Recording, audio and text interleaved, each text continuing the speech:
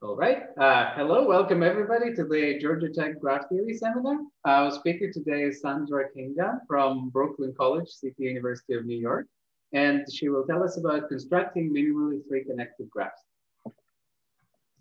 Thank you, Anton, for this opportunity to give this talk. So I'm speaking on constructing minimally three connected graphs, and it is joint work with Joao Costalonga and Robert Kingan, my husband. This paper appeared on January 2nd, I think, of 2021 in Algorithms, and it's available on my webpage. So I'll begin with introduction, preliminaries, correctness and exhaustiveness of the algorithm, and the algorithm itself and next steps. And the last two, D and E, are very few slides. The bulk of the slides is really up here in B and C. So I wanted to start with a concept that some of you may know, but maybe not everyone. It's a minor. I'm just looking at the participant list. And I wasn't sure how much to assume, but I think I'll start with minors. So a graph is a minor. H is a minor of G. If H can be obtained from G by deleting edges, and if any isolated vertices are formed as a result of deleting edges, then you throw them out too, and contracting edges. Deleting edges is very simple. It's so here you have an edge E. Deleting edge just means throw it out, so it's gone. Remove it, but the two vertices remain. And the symbol that we use for deleting edges is this, G delete E. Contracting edges is slightly different. You take the two end vertices and you squish it down, sort of contract it down, and you know, think of it as you take this and you squish it down and then delete the loop. So the edge E disappears again, but in a manner quite different from the deletion. And that is the contraction operation there. Okay, so the next definition I need to get started is that of three connected graphs. Again, if you're a graph theorist, this is something you know. A graph is three connected if at least three vertices must be removed to disconnect the graph. And a three connected graph is minimally three connected if removal of any edge destroys three connectivity.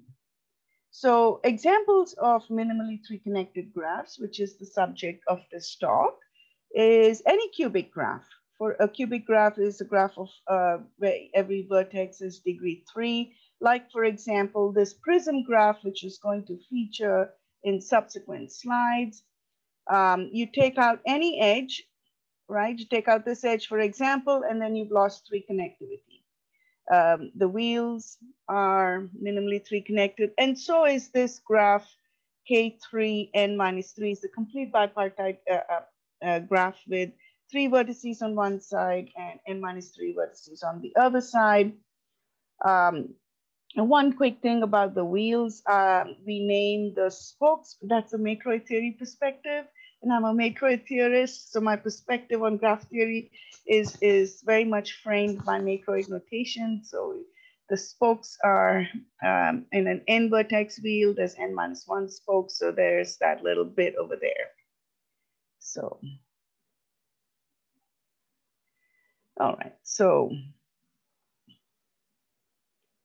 how do I get rid of this over here?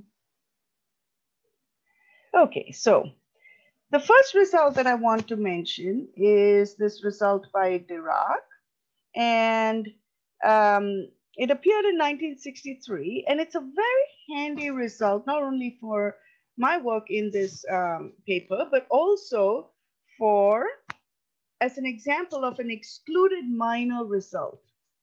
So the graphs that have no prism minor, and we'll go with three connected, because the graphs that are not three connected can be built up from the smaller, from two connected and one connected graphs in a particular manner. So we always consider just three connected.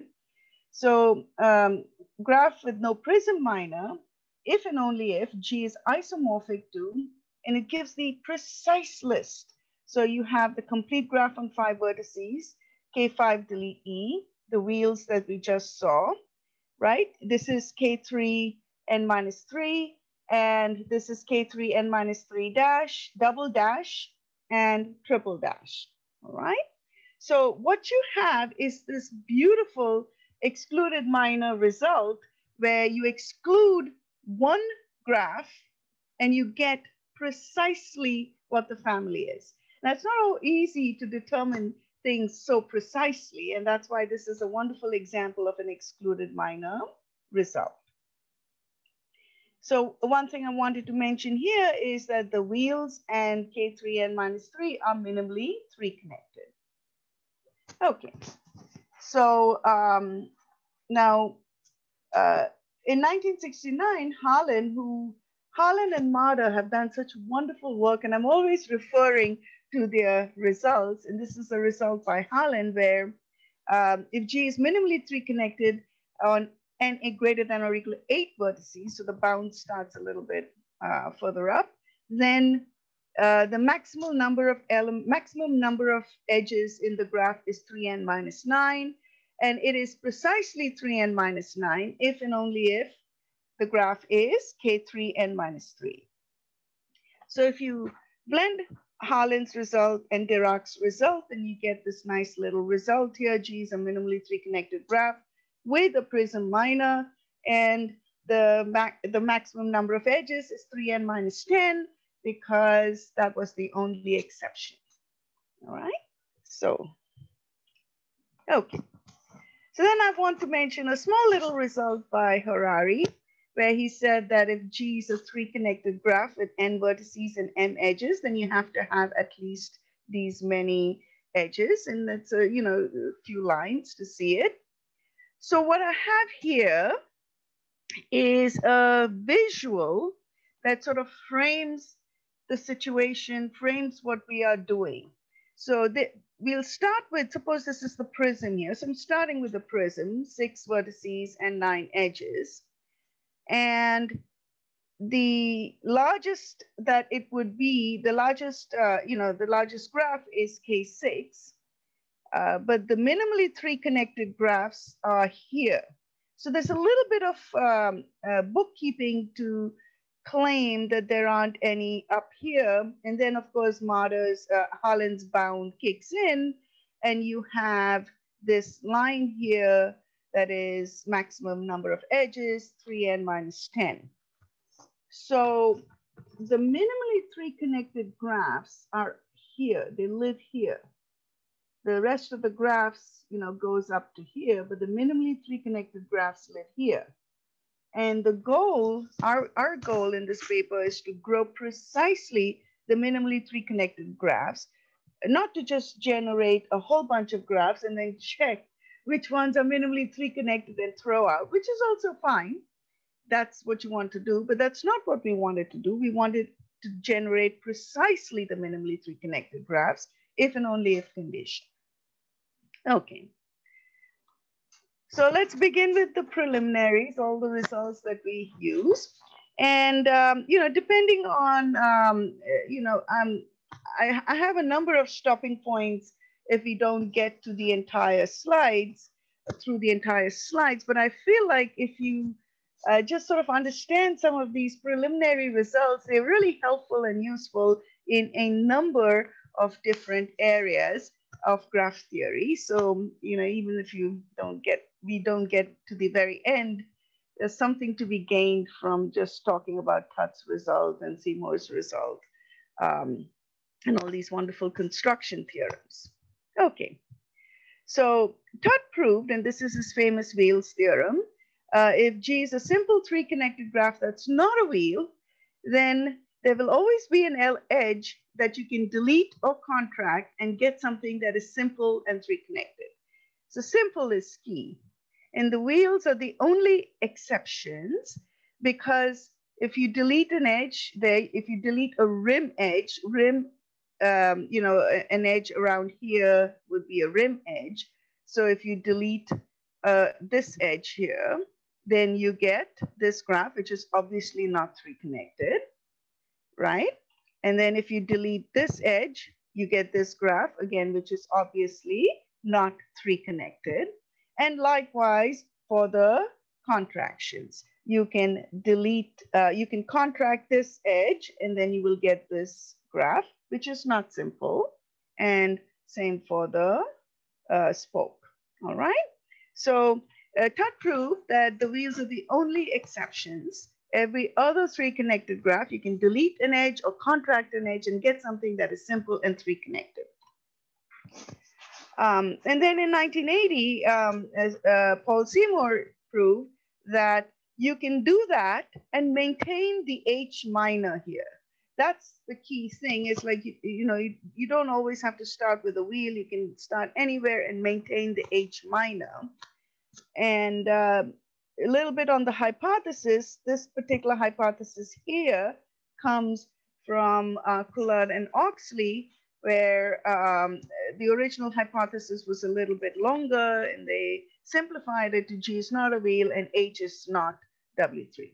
So if you have a graph G, three connected, and minor H, three connected, then you can get the same result as Tut's-Wheels theorem with the addition of the H minor.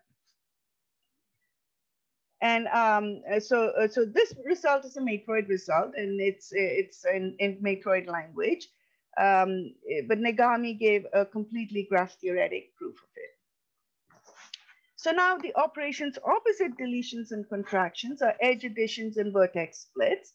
And once again, edge addition is very simple to understand. Adding an edge, you just add the edge. Just make sure you don't add something that is would make the graph not simple. This is like a multi-edge. Just don't do this. But adding an edge between two vertices is just that. Throw in the edge. And we'll denote it by G plus E. And if you start with a three connected graph, then G plus E is also going to be three connected. Edge addition preserves three connectivity. So is it good so far? Okay. So my next slide is vertex split. And the vertex split operation intuitively is actually quite easy to understand. But when you write it out, there are some details that have to be made clear to avoid confusion. So the operation opposite contraction is to split this vertex. So take this vertex here and split it. It's actually a great name, sort of blow it back up. Contraction was you contract and you blow it back up. But in order to make sure that the graph is reconnected, just make sure that every vertex has degree at least 3. Now, you get a different vertex split for different choices of the neighbors that you choose. So you could have V1 attached to this one, and maybe that one. So there's a lot of choice here. And if we were being very precise, we would denote the vertex split as G dot ST, and this is the new edge F that gets added, where S is the vertices that get attached to 1, and T is the vertices that get attached to 2. But by a slight abuse of notation, we'll just say G dot F. All right.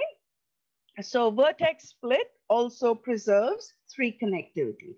Again, the concept is quite simple and intuitive, but when you actually write it out, there's a little bit of details because it's not just one way that you can split it, there's multiple ways. Okay, so these are the constructive versions of Wheel's theorem and splitter theorem. So the version that I presented earlier was the top-down version, and this is the constructive version. So let G be a simple 3-connected graph that is not a wheel.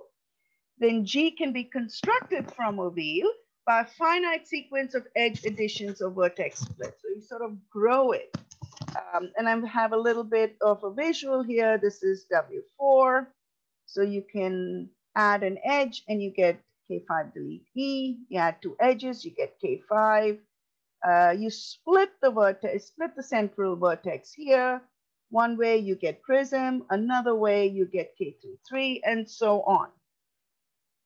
the splitter theorem again. And this says, well, you can do the same thing, except instead of starting with a wheel, right? Instead of starting with a wheel, you can start anywhere with any three connected minor. All right, so that's the difference between the wheels theorem and the splitter theorem. Okay. Now I have to introduce some more operations. So a pair of distinct edges A, B, and CD is bridged if they are subdivided by vertices X and Y. So put a vertex there, and then put a vertex there, and join them. So that's X and Y. And there's a reason that I have it drawn like this instead of just putting the other vertex here and joining the edge. So I could have put a vertex here, and just joined the edge, but I want to show it like this for later on. So bridging edges also preserves three connectivity. And Tutt proved in 1967 that if G and H are three connected cubic graphs, one which is a minor of the other, then you can obtain G from H by repeatedly bridging edges, and each graph obtained this way is three connected. So that's a great construction for obtaining three connected cubic graphs. Okay. So the cubic graphs live here along this line. So it's a great construction for this. And our goal again is to grow precisely the minimally three connected graphs. So I hope that with this introduction, I think that's the last slide of my introduction. Oh no, there's more stuff. But I hope that this slide tells you what we're doing. Just like there is, Tutt has given a way to grow precisely the minimally three, the cubic graphs, we want to do the same for minimally three connected graphs. All right, so far, any questions? Okay. Okay, more operations. So now this is where Barnett and Grunbaum come in. They gave another operation. A vertex X and an edge AB is bridged if you just join this with an edge, as shown over here, right? So bridging a vertex and an edge preserves three connectivity. And they gave a sort of like a slightly different version of the Wheel's theorem, but it's equivalent because, you know, you have G's three connected if and only if, and the Wheel's theorem is also the same. So you can start with W3 and add edges, bridge a vertex and an edge, or bridge two edges. So it's a slightly different variant on the Wheel's theorem. Okay, so let's summarize what we have here. Bridging a vertex and an edge, bridging two edges, and then this is where Dawes comes in. That was in the abstract. Dawes came in with a third operation: select three distinct vertices X, Y, Z, and link all three to another vertex W, like this. In other words, you know, add a degree 3 vertex to your graph, right? That's what you're doing. So if this is your graph down here, you know, you have a graph, you just add the degree 3 vertex to it. So again, this one preserves three connectivity, this operation. If you're starting with a three connected graph, you tack on a degree 3 vertex and you maintain three connectivity. So that's his paper. And he showed that if we begin with a minimally three connected graph and apply one of these, one of the three operations, and we're going to start calling them D1, D2, D3 because we refer to them over and over again. The resulting graph will also be minimally three connected if and only if certain conditions are met. In the next 3 slides, that's the conditions. So it takes a little while to go through those conditions, all right? So I need a couple of definitions here. A chord of C of a cycle is just an edge that links two vertices. And a chording path is this. So instead of the text, let's just look at the picture. So here's your cycle, right? And this would be a chording path. Just make sure that the edges of C are not in the chording path. So we don't want to, do something like this. We don't want to go through that and then come like this. So that wouldn't be a chording path. All right, so chording path is actually a central component of this work. So just let me pause over here and give you a chance to be clear about it. So you take a cycle, and a path that chords it like this is a chording path. Okay. So here are the three operations, and this was bridging a vertex and an edge, and this was bridging two edges, and this is tacking on a degree 3 vertex, and I'm just going to call them D1, D2, and D3 in honor of Dawes, I suppose. So he defined this thing called 3 compatible set for each of them.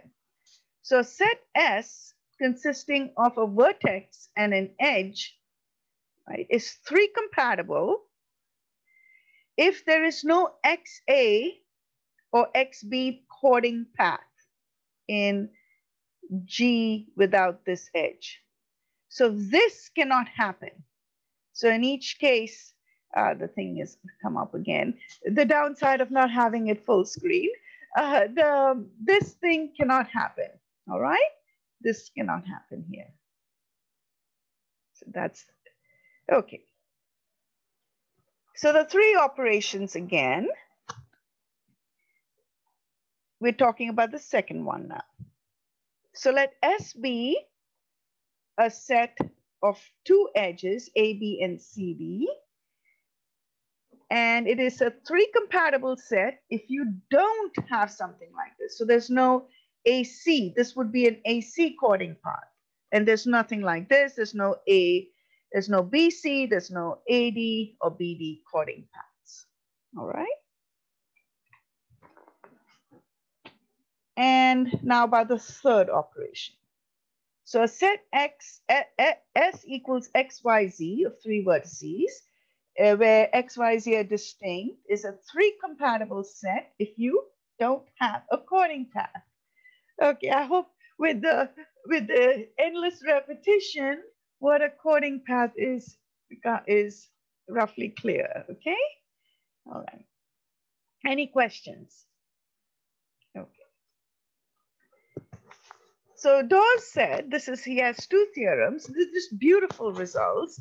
So you start with a minimally 3 connected graph, right? H is minimally 3 connected. G can be constructed from H by applying D1, D2, or the D3, the 3 operations here, to a set S of edges or vertices of H, provided S is 3 compatible. So that's a beautiful if and only if condition. So if you can start with H and you can grow up to G if you make sure that you do these operations and you check that 3 compatible condition. Okay. And then the second result is this is how you can get all of them. G is minimally 3 connected if and only if there exists a minimally 3 connected smaller graph, right? Smaller graph G prime, such that G can be constructed by applying D1, D2, or D3 to a T3 compatible set in G prime. Now, to check if a set is 3 compatible, we have to check chording paths. And to check for chording paths, we need to know the cycles of the graph, which is an NP-complete problem. So anything we can do to improve, to do things faster is, something good. So our strategy for obtaining the cycles of G is to use the cycles of the parent graph G prime. And we do this by breaking the operations D1, D2, and D3 into edge additions and vertex splits. So if you think of edge additions and vertex splits as Tutt's operations, since he was the one who came up with, so we take the Barnett and Grunbaum and Dawes operations and turn it into edge additions and vertex splits. All right. So That's the end of the preliminaries, all right? I guess we did, we finished the introduction and the preliminaries. So this is now a long section again. But not to worry, the last two sections are just a few slides. So the main, as I said in the abstract, I want to focus on the mathematics of the work. And we have to prove the algorithm is correct and the algorithm is exhaustive.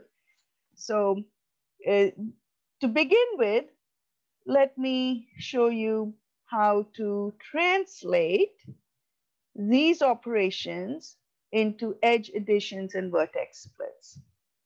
It's, you really have to look at it a certain way and then it's straightforward. So there's not a lot of, writing over here. If you just look at it a certain way, it becomes clear. So bridging a vertex and an edge means just doing this, right? You can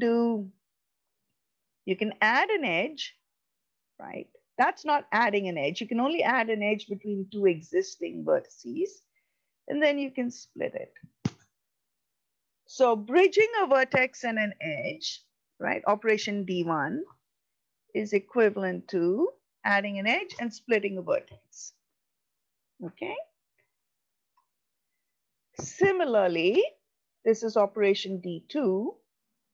Bridging two edges, right, which is essentially this, is equivalent to adding an edge, splitting it, and then splitting the other side in the same way. So you're splitting it. So that's equivalent to G plus E, and you split one end and then you split another end. So I'll say that again, so you get that intuitive picture. So you've got this graph. Add an edge in the graph between two existing vertices. You split one end and you split the other end. And that's it, okay? And this one too is, can be expressed in terms of edge additions and vertex splits, right? So you add an edge. You've got three vertices in the graph. Add an edge, add another one. So that you could add it here or here, right? And then split this vertex here, just this one here, right? And that's how you get this. So that's a degree 3 vertex. That's also a degree 3 vertex. It's just drawn differently. So a lot of this is just looking at it right. And our original intuition can literally be encapsulated in the thing that I said, you split one end, you add an edge, you split one end and split the other end, and that's it. So everything sort of came from, that insight. Okay, so this is one of our construction theorems where we express operations D1, D2, and D3 in terms of edge additions and vertex splits. So you don't have to read the actual theorem. What I said is a lot easier to grasp. You take the D1, D2, D3 and turn it into edge additions and vertex splits. There you go. One of them, there's the other, and there's the third. So the process of getting this result is not as linear as I've presented it here. We actually proved this first before we knew of Dawes or anything else. So, and then we sort of pieced it all together, and then, you present it backwards in this linear manner. So we proved this completely independent of the other stuff. Okay, so the next thing that we need to get a decent algorithm is what we're calling a cycle coding lemma. And here I have a proof for you that I can actually write out the full proof because it's so straightforward. So if you are, so this works for any two connected graph also, but it doesn't work for a one connected graph. So let C be the number of cycles of G. So let G dash be obtained from G by adding this edge. Okay, add that edge. How to get the cycles of G dash? Very simple. Well, the original cycles of G that don't have anything to do with this cycle where you added an edge, and the other, so you've broken a cycle into 2 cycles, and this one. There you go. That's what this is saying. So the cycles of G, actually including this one, the big one, right? The cycles of G, and then this piece and this piece. So that is the full proof. So there we have a proof in my talk. I wanted to make sure I had a proof. Very simple. Now, as simple as this was, the next one it's a 3-page argument in the paper. But you know, the idea, again, there's an intuition behind everything, and then the rest is just details. So here's the change in perspective on vertex split. So you think of a vertex split as 2 atomic operations. One is you subdivide the edge, right? So that's what we have here, a subdivision. And then this edge, so if you just look at the screen for a moment, see this edge, if you take it and you flip it here. So you go from here, you flip it here, all right? So subdividing an edge, again, you get the cycles very simply, very easily. I mean, you take the cycle and then, you know, you add on the vertex V over there to the cycles that have that edge. But for the second one, we need, that's where the work is. So we think of 2 as flipping the edge AB to AC. And that's what's happening, right? As I showed earlier, you take this edge and you flip it. And I've got a little thing over here in 3 different letters.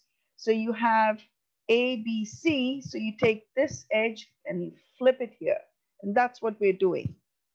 So 3 pages later, we get the complexity of the edge flip, and we're calling it the edge flip lemma, and we get the complexity of that. All right, so the proof is detailed, and the fact that it's C square n, on the order of C square n, not just Cn, is because in one case, we have to check where 2 cycles in G combine to form 1 cycle in G prime. So we have to check pairs of cycles, all right? But there's a lot of cases that actually make this work. Okay, so this puts it all together, and the proof is just the 2 lemmas. Let G dash be a simple graph obtained from a smaller 3-connected graph G by one of these operations. Let n be the number of vertices in G and C be the number of cycles, and you get all the cycles based on the cycles of G dash. So we're growing, almost like growing cycles too. So it's a little bit easier than checking the cycles every time, right? So, okay. So now recall Dawes theorem 2, and I just put it there in small, so it's up there. So you can grow minimally 3-connected graphs by applying operations D1, D2, or D3 to a 3-compatible set in G prime. There's a couple of cases that we have to pull apart before we express it entirely in terms of deletions and contractions, and that is the wheels. So to get W4 from W3, you have to apply operation D1, and for us, that would mean adding a parallel edge, and we don't want to do that. Our edges that we add are not multiple edges, right? So we avoid this by using Dirac's theorem and starting with a prism, right? Dirac's excluded minor result says that the graphs without a prism minor are the wheels, K5, K5 delete an edge, and the ones that you get from K3 and -3. So if you just start with a prism instead of as he does with the wheels, we don't have to worry about this particular problem. And let's see. So here we have, this also we have to check and make sure that the wheels grow from smaller wheels. So we're not, so when you're growing the prism graph, the graphs that have prism minor, you don't accidentally have to deal with the wheel. So all the wheels are grown from smaller wheels with 3 compatible sets, okay? So, and likewise for K3 n minus 3, they're grown from smaller K3 n minus 3 with 3 compatible sets. So we can take care of that with no problem. And then we get main theorem here.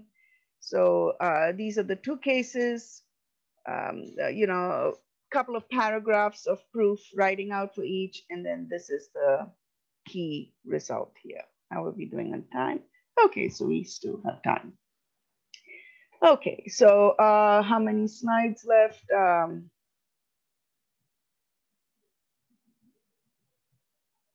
35. So I can maybe go a little bit slower and ask if there are any questions so far, since I'm a little ahead of what I expected. Any questions? So far, so good? Okay. So now we come to the algorithm. I think this is the last slide before I start talking about the algorithm. So this is number 3 again. We took care of those 2 cases, made sure they wouldn't get in the way. And this is how we grow the graphs. You start with a graph, right? You add an edge, and you add another edge, right? You do a vertex split here, and another vertex split. You do a vertex split in a very precise manner here, where you have the 2 edges, E1 and E2 are incident to the same vertex. And you don't have to worry about adding more edges and growing, doing vertex splits here, because the theory says these, so suppose you do G plus E1, E2, E3, for example, and then you do a vertex split, the theory says that's going to have a deletable edge. It will not be minimally tree connected. So this is how we grow the graphs. All right. A little bit about the how the code is written and the implementation, but not much. So we start with the prism. We add an edge to non-adjacent to every non-adjacent pair to get a type B graph. And then add an edge incident to the edge that we already did to get a type C graph. So you can think of these as containers, like little boxes. These will have all this, but this box will have all the 3 connected edge additions of the prism graph. And then this box will have all the non-isomorphic, I should start talking non-isomorphic here, non-isomorphic 3 connected extensions of B, but you're only adding edges that are incident to the edge that you added there. So these are boxes that contain non-isomorphic graphs. Then here, after you add an edge, you're splitting one vertex and then splitting the other.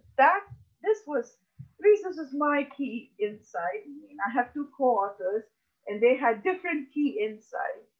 I know that one of my co-authors, the key insight was the edge flip lemma. That's what gave us that nice complexity. But this was my key insight, that you add an edge and that you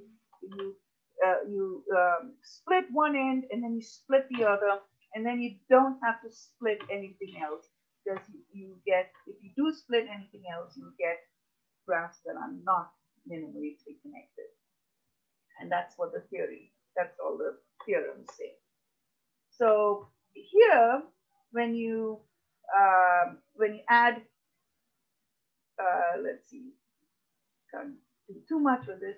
So this part here, when you add a degree 3 vertex, you split it in exactly one way. So this container here, A3, has one graph for everyone here. Like literally one graph. Now, I'm not saying one non-isomorphic graph, I'm saying like one graph for every one here. And at every stage, you're checking isomorphism and keeping only the non-isomorphic graphs. But the operation from C to this is just one. That's a big savings, even when we use this in theory for proving excluded minor results. It's a big savings in computation. And so on and on we go.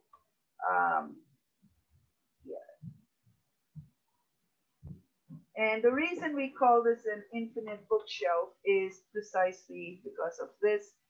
It looks like a bookshelf. So, I mean, we gave it a name. So my husband, Robert Kingan, and I, when we were working on it, we said, you know, we were at first describing it in all sorts of ways. And then like one of us said, well, why don't we just call it a bookshelf? Like I have several bookshelves right here. And then that name just sort of stuck. It looks like a bookshelf. You're putting things in different bookshelves. And then another key insight from an implementation standpoint, in order to make isomorphism checking manageable so that it doesn't, you know, combinatorial explosion blows things up, is that at any point, we're always working in one shelf of the bookshelf. So everything, when you're here, you're checking to see from all of these places. So you're always in one place, one shelf, and it makes isomorphism checking easier. So those three operations, D1, D2, and D3, they were in one place you were adding one edge, in another place you were adding two edges, another place three edges. So that would be hard to keep track of. So this scheme makes it easy to keep track of everything. So it's really, you know, an algorithm, you know, just I'm stating the obvious here. And finally, this is my last slide for next steps. All right. So we've been, since the paper was accepted, we've been looking at cyclically four connected cubic graphs. So because you can't raise the connectivity of a cubic graph, right, and go to four connected, they only have three edges per vertex. Because you can't raise the connectivity, so we look at cyclically k-connected cubic graphs, and in particular, cyclically four-connected cubic graphs is if you have, and it's edge connectivity. So you have to make sure that you don't have three edges that you remove and keep a cycle in both sides, right? So you can remove three edges, but you cannot have a cycle in two sides. So that's sort of a smaller, more important class of cubic graphs than just three connected graphs. And there is actually a result by Vermal and a few other people that give a construction result for cyclically four-connected cubic graphs. Now, I haven't mentioned any applications at all, but cubic graphs are one of the most applied things for physicists and chemists, and just like, you know, like maybe, you know, 50 papers on its applications and importance. And I have been bitten by the snark bug. A snark is a cyclically co-connected GERT5 cubic graph that has its edge colorable is 4 instead of 3.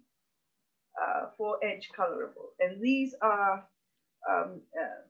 Martin Gardner, I think, suggested the name snark for them because they are rare and they're important in graph theory. They serve as counterexamples to things. In fact, a lot of big conjectures are proven with the exception of the cubic graph. So that's why cubic graphs is a very important thing in graph theory. And I'm just, you know, I keep chasing snarks. I mean, I read about it as in like you get so excited about it, and I'm so close to it. I feel like I'm close to it, but then I find an example that disproves the conjecture that I have. So I think we can generate cyclically four-connected GERT5 graphs, starting with the Peterson. And there's a big result that the paper just came out by Robertson, Seymour, and Thomas says it all starts at Peterson minor, right? So you can start with the Peterson, and using all the stuff I can generate, but the edge colorable piece is still unknown. And I'd like to end by saying that my book, Graphs and Networks, which blends classical graph theory and modern network science, is available for pre-print, pre-purchase on Amazon, in case anybody is interested. Thank you very much. Thank you very much. Let us thank the speaker.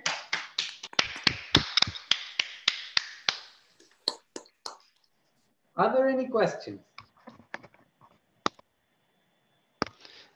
Sandra, can you say something about are there any similar results for connected graphs? So, yes, there is four connected graphs is a wonderful result by Slater, where you can generate four connected graphs, but there's no splitter theorem for it. But and that's what we're trying to do. But the operations are more. So it's a result by Slater, and I can't think of exactly what the result is.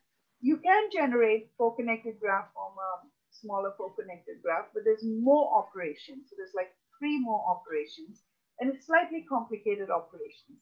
So I haven't figured out how to encode it in a way that's manageable, but that's my next thing. Yeah, I should have put that here, four connected graphs, and building on Peter Slater's work. Yeah, that's a good question. Okay, thanks. Any more questions?